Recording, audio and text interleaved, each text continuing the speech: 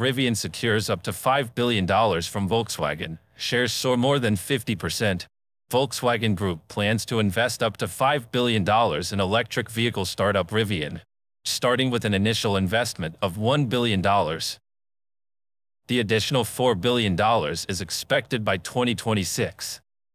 It includes plans for $1 billion each in 2025 and 2026, followed by $2 billion in 2026 related to an expected joint venture to create electrical architecture and software technology, according to a release by the automakers Tuesday. Shares of Rivian soared more than 50% during after-hours trading Tuesday, 2 days ahead of an investor event for Rivian, which has been under pressure from Wall Street due to its cash burn and significant losses. Rivian stock closed Tuesday at $11.96 a share, down roughly 49% in 2024. The initial $1 billion from Volkswagen will be in the form of a convertible note, which could be converted to Rivian shares on or after December 1st, the release said. The deal will help Rivian on its journey to become cash flow positive, Rivian CEO and founder R.J. Scaringe said Tuesday night during an investor call. He noted the capital is expected to carry the company through the production ramp-up of its smaller R2 SUVs at its plant in Normal, Illinois, starting in 2026, as well as production of the mid-size EV platform at a plant in Georgia, where Rivian paused construction earlier this year. We believe the opportunity ahead is significant. This deal is possible because we're focused on vertically integrating our network architecture, topology, VCPS, and associated software platforms, he said. I've spoken about the importance of these platforms in the past and how difficult it is to replicate them. Volkswagen is expected to use Rivian's electrical architecture and software stack for vehicles beginning the second half of the decade, according to Scaringe. He said the joint venture does not include anything with battery technologies, vehicle propulsion platforms, high-voltage systems or autonomy and electrical hardware.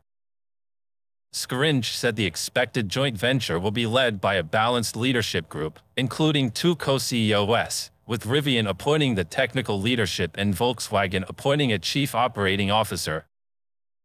The closing of the joint venture is expected in the fourth quarter of this year, according to Rivian Chief Financial Officer Claire McDonough.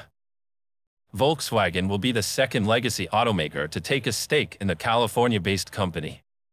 Ford Motor was among Rivian's largest stakeholders, at roughly 12%, alongside Amazon, when Rivian went public in 2021.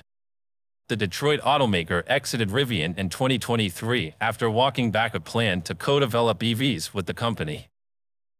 The Volkswagen-Rivian partnership comes as automakers shift strategies amid slower-than-expected adoption of EVs.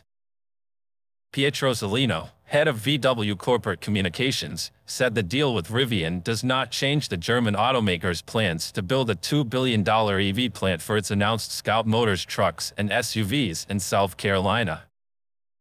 Our commitment towards Scout has not changed at all, he said in an email Tuesday night. Rivian has been on a cost-cutting mission for months.